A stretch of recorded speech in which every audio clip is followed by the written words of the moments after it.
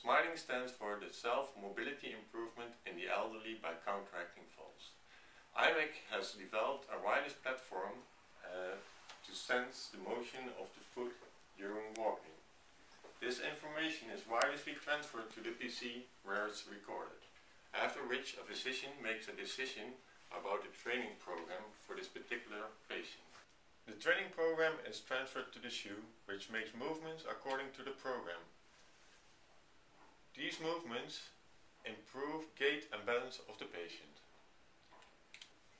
The shoe is now in clinical validation, and we expect it to be ready for production in 2010.